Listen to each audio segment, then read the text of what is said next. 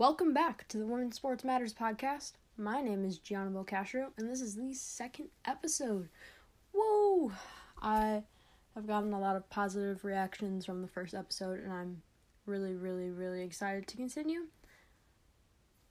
On today's episode, we will be talking about the WNBA and NWSL getting back into the groove of things after this quarantine and stay-at-home orders are done, and how the league will be changed this year. I have an ad to play, so instead of doing that in the middle of the podcast, let's just get out of the way, shall we? Alright, let's get started talking about life after quarantine. It's pretty crazy how we've been stuck inside for months when it seems like years. A lot of things in my life have been canceled. I know a lot of things in other people's lives have been canceled. People have been laid off. People have to work numerous jobs, taking care of their kids, finding a way to take care of their kids. But there's just got to be a way to get back to sports. That's what people are looking back. And they're deciding, okay, what are we going to do to get how we were before all of this? Funny thing is I think we're really close to getting sports back. Even if we like it or not. In Germany, the Bundesliga is about to resume play next week, which is really exciting. I haven't watched soccer in forever. Soccer is one of my favorite sports. And it's just amazing that Germany has decided and has found a way to do this without fans and with increased safety measures. That's amazing. And I want to know how they got to that point. I feel bad for all the French players right now after their president said no more sports, and so they just stopped the season, which is kind of upsetting in my perspective, but PSG is the winner, I guess. But this isn't about men's soccer. This is about women's soccer. I also feel bad for the women that play in France. But I'm assuming that if German men's soccer is starting up, that means women's soccer should be starting up as well. But don't quote me on that. I don't really follow a lot of soccer around the world. More just English soccer teams and Australian soccer teams. But that's about it. So, yeah. On Twitter recently, I've been seeing a lot of posts about WNBA players missing training week, training camp. It's kind of upsetting as a fan to see that, we can't start yet. I'm sad, honestly, if we're going to talk about emotions at the moment. I'm so excited to go to games this summer. I had my whole summer planned out of what games I wanted to go to. I'm a big Chicago sports fan. So, except for the Cubs. I don't like the Cubs. But I was excited to go to White Sox games, Chicago Fire games at Soldier Field. I was going to go to the one against Atlanta United. Their first game back at Soldier Field since, actually, I don't know when. But I was going to go. I was really excited. I was going to get one of those patches they were giving away. I was going to go to a bunch of Red Stars games. And I was really excited for that. I watched a lot of their games on TV after the World Cup. After watching the World Cup, like I said before, I think I started paying more attention to the league. And after I started paying more attention, I started knowing about the players and where they used to play and how they got here, learning about, the top soccer schools, which would be a whole conversation for another day. I interviewed a Red Stars player. Her name is Zoe Gorowski, and when I was talking to her, she went to UCLA. I was talking to her, I was like, okay, be honest with me, what is the top soccer school to go to if you're trying to make it in the soccer world? She goes, UCLA. I'm like, okay. It's not North Carolina, not Stanford, not Duke, Virginia, any of those. It's UCLA, guys. You heard it from her, and you heard it from me. UCLA is the top soccer school. Oh, hopefully in the future I don't interview someone and they're like, UCLA, huh? You're a big UCLA fan. And they went to one of those schools I just listed or another school. That'd be really funny. But also, NWSL training camp. That was supposed to happen. But it is kind of happening.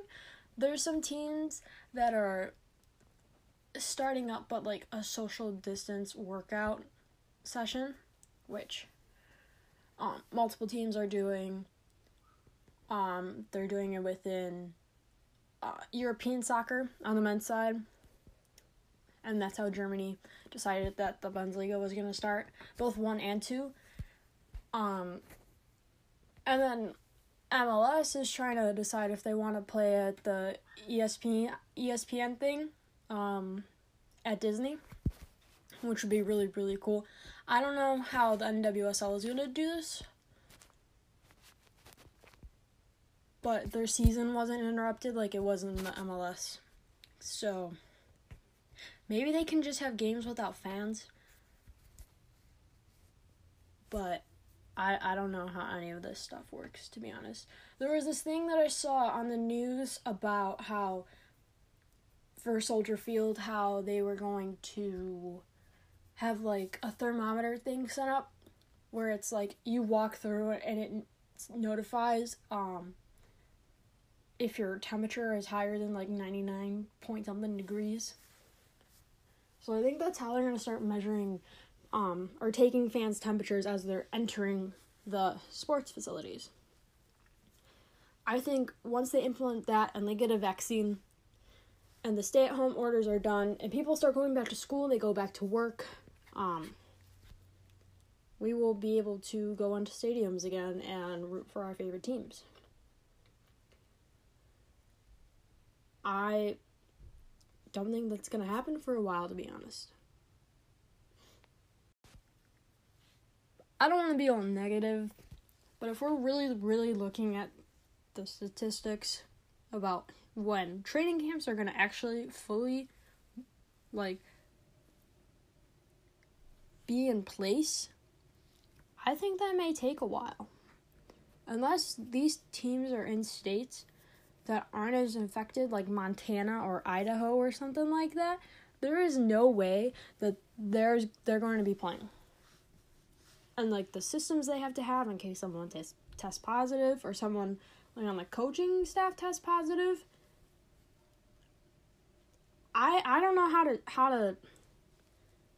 to deal with that or process that. NBA is fighting over whether or not they should be starting their season. Players want to start the season. Some general managers and owners want to start the season. Some TV analysts think it's not a good idea. But maybe it's a good thing that the Lakers won't win a championship this year. Again, going on the men's sports. But it's hard to think about. I get it, we're all sports fans, we like whatever sport we want. The NFL thinks they're going to start up in September. That's weird, first of all. How did they think they were going to do that? They had to move the draft to online, like the WNBA did. And the NBA may have to do the same thing. They postponed the draft until August. Player workouts are going to be online somehow.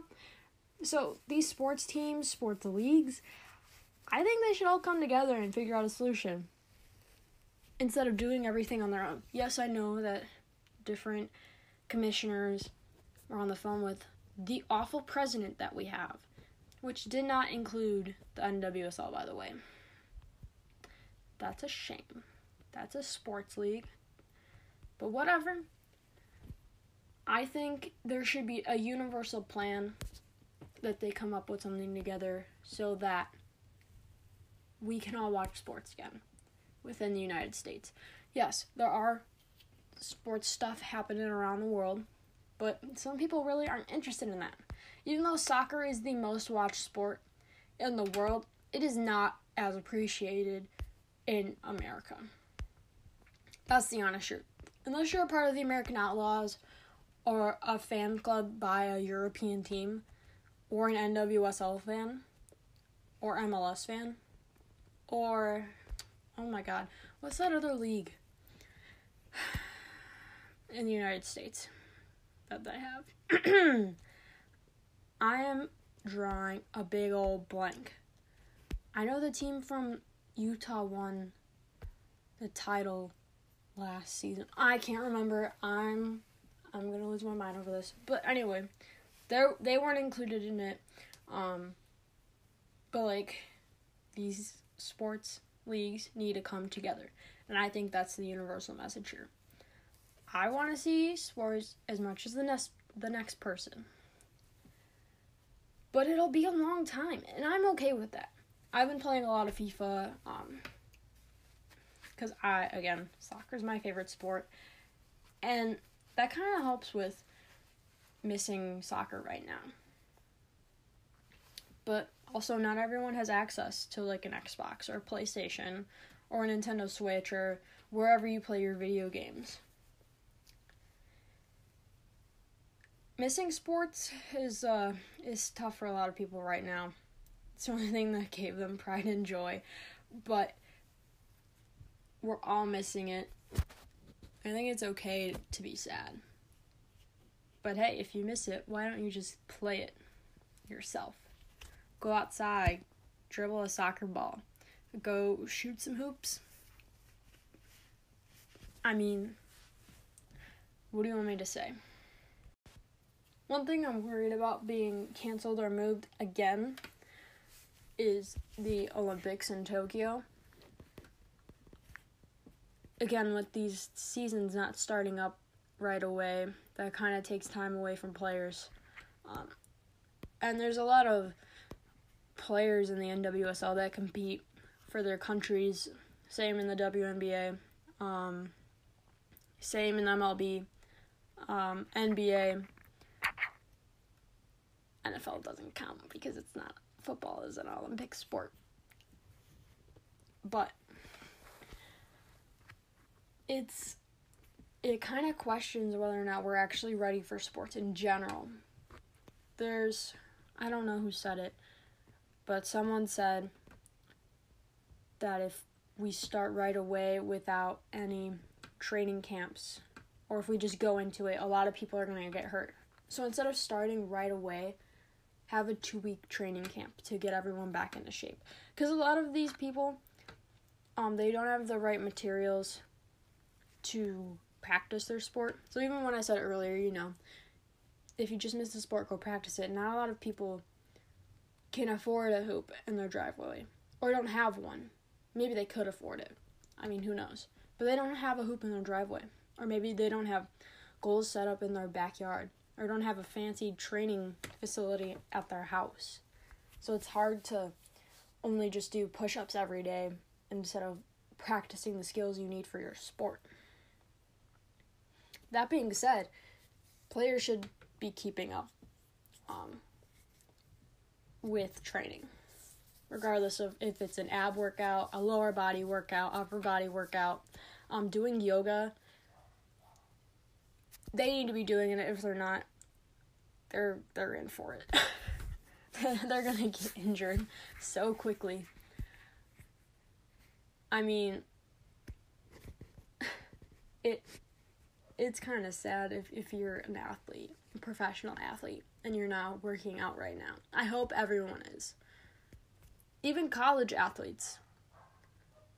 Speaking of college athletes, spring sport athletes, they get to play again. They get to come back for their 5th year, which is awesome. I don't know if people are going to take up that opportunity or not, but if it was me, I would definitely do that just to get my senior year back. That's amazing that they allowed that.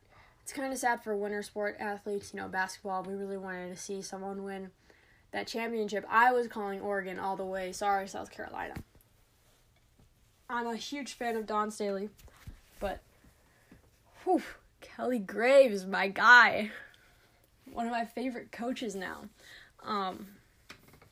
He deserved that championship. Sabrina Ionescu, Ruthie Heward, deserved that championship.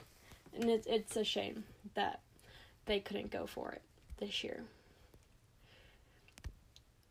How did we get to this topic? Oh, I was talking about fifth year. Okay. I know this whole point of this episode was to talk about training camps, and I definitely got away from all of that.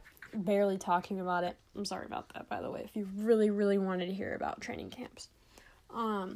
I feel like teams on social media have done a great job about posting and doing player lives and player Q&As, trying to get their fans involved still, doing giveaways, interacting, even like Connect 4 on Twitter or something like that. That's amazing. I love seeing that kind of content, and that goes for any sports team. I wish they did that more in this season, but I love the content on Instagram and Twitter that they're posting. It's really cool that they're still trying to become more involved with their fans, especially with smaller leagues like the NWSL and WNBA. There's been a lot more fan interaction. I know that the Chicago Red Stars have been doing player lives a lot. Even the teams are on TikTok now, which is kind of funny. I think we can talk about TikTok on a whole nother episode. I would like to complain about people joking about being WNBA or NWSL wives, or husbands. Like it's a funny joke. Oh, you're supporting your wife by getting 3 jobs. They don't need you if you're gonna try and be like that. But I digress. It's just really sexist and not necessary. They're doing something they love, while these dudes try and be funny and joke about something that they don't know anything about. But anyway, I'll touch on one more thing with the whole training camp situation. Like I said in the previous episode, teams are, and WNBA teams are paying for health insurance, which is supposed to happen during training camp. But they didn't do that. They decided, we're just going to do it now, which is really, really cool. I cannot stress enough. That is awesome. I'll mention it again in this episode. But I think that other teams should do that too, especially for rookies. I don't know what the NWSL does with that. I just read a lot of stuff on Twitter about the WNBA more than the NWSL. But yeah. One last thing I want to mention in this podcast is how, people are protesting about this coronavirus outbreak. If you're listening to this in the future, I'm sorry with this whole quarantine mess that I keep talking about. But I can't stress this enough. I don't understand why people are protesting. I know this has nothing to do with women's sports. I get off topic a lot. Maybe I should just call this the I Get Off Topic a Lot podcast. I'm sure someone already has that name.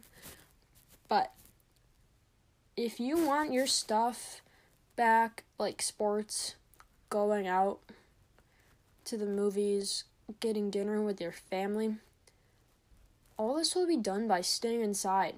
I don't know what you need to go do right now. Like, yes, graduations have been canceled. Proms have been canceled. Weddings have been canceled. You can't go to funerals right now. But in places where cases are rising, and I mean rising, which is due to testing that is being done. Also, if people didn't know, it's really stupid to protest something like this. If it was something worse than this, would people still be protesting? Like, if this was a really, really deadly virus, even though that's what it is anyway, if it was 10 times worse than this, would people stay inside and not complain and protest and bring guns and threaten to shoot politicians? Really? That's stupid. I want sports back as much as the next person. I've said that before. If you want sports back, stay inside. Wash your hands. And wear a mask. I think it's kind of stupid that I've been inside for 3 months. Did it make me want to do my homework? No. Have I done it anyway? Yes. Did I want to go see my friends? Yes, of course. Have I gone and seen my friends? Yes, but from the safety of my car. And what did I do when I got home? Every time I go drop off groceries at my grandparents' house, well, when I get there, I wash my hands. And when I go back home, I wash my hands. It's called protecting yourself and protecting others. The reason why we wear the mask is to protect others, not to protect ourselves. And if you can't follow these simple rules and guidelines, then you're crazy. Straight up facts. You're just crazy.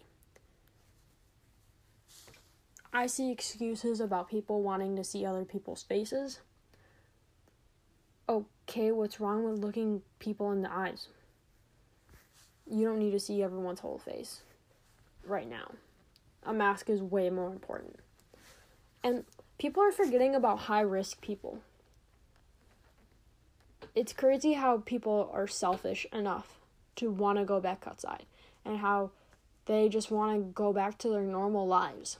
When people are fearing for their lives and are staying inside so they can protect themselves. I personally don't know anyone that's high risk besides, my grandparents. They're old. Everyone's grandparents are old. I mean, that's common sense. But there's people with certain diseases and, cancers that they can't go out or they shouldn't go out and won't go out because they're scared that they're going to become infected. If there's anything I can say before I end this episode, just be careful and think about others before you think about yourself. Thank you for listening to this episode on the Women's Sports Matters podcast. If you would like to check out more awesome content, come back every week for a very new episode. I'm your host, Gianna Castro. Make sure to follow us on Twitter at WSM Podcast. That's at WSM Podcast on Twitter. Also, give us a follow on Spotify. We're on some amazing platforms right now. We're on Anchor, which is the program I'm using right now to record this podcast. We're on Spotify. We're on Google Podcasts. You can check out a list of the websites I'm on and podcast apps that I'm on my Twitter. So, if you're from Spotify or Google or any podcast app, subscribe to my podcast or follow my podcast. Like my podcast. Review my podcast. Give me some feedback, people. This is only the second episode, but I'm really excited to continue. I'm your host, Gianna Castro. Remember to wash your hands and wear a mask when you go outside. And don't be one of those stupid idiots protesting because you're stuck inside. And that's on being a Democrat. Okay, not to get political or anything, but wash your hands, wear a mask, This is a bipartisan issue. Quarantine Club. This is the Women's Sports Matters podcast. And I'll see you later. Thank you for listening.